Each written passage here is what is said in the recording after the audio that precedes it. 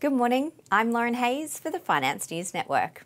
Markets jumped Monday, clawing back some of the steep losses from the previous week as traders looked ahead to a highly anticipated Federal Reserve meeting and new inflation data.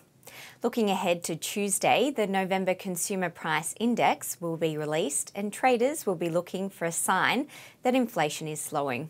The same day, the Federal Reserve will begin its two-day meeting and is expected to announce another rate hike on Wednesday.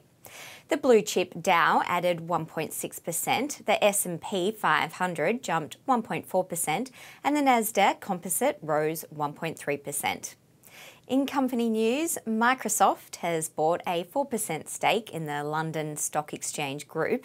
The American software giant acquired the stake from a group led by Thomson Reuters and Blackstone as part of a $2.8 billion deal that will have the exchange rely on Microsoft's cloud services.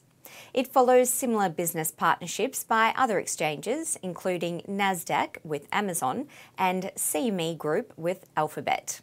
And in a sign that the market may be near a bottom, M&A activity picked up overnight with 3 deals announced. Firstly, Amgen has agreed to buy Horizon Therapeutics for $27.8 billion. The all-cash deal for Horizon, which produces treatments for autoimmune diseases, is the biggest healthcare transaction of the year.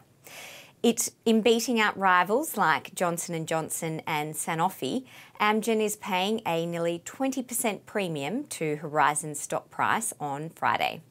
Secondly, Coupa Software stock jumped more than 27% after the maker of business software agreed to an $8 billion take-private offer from Thoma Bravo. And finally, Weber stock jumped 23% after the maker of grills and other outdoor equipment agreed to a $3.7 billion take-private offer from BDT Capital. On the commodity front, the European Union has inked a new partnership deal with Chile that will provide greater, easier access to key metals, including lithium, copper and other raw materials for green transition. Presently, the EU imports more than 60% of the lithium used in batteries that power electric vehicles from Chile. The US Energy Department said on Monday it had finalised a $2.5 billion low-cost loan to a joint venture of General Motors Co. and LG Energy Solution to help pay for the 3 new lithium-ion battery cell manufacturing facilities.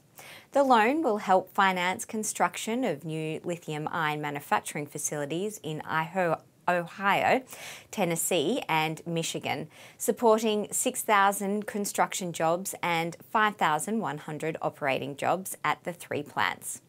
Across the sectors, it was all green on the board overnight, with energy, utilities and tech outperforming. Energy, software, semis, transports, media and apparel were the leaders. The SPI futures are pointing to a 0.7% gain. I'm Lauren Hayes. Enjoy your day.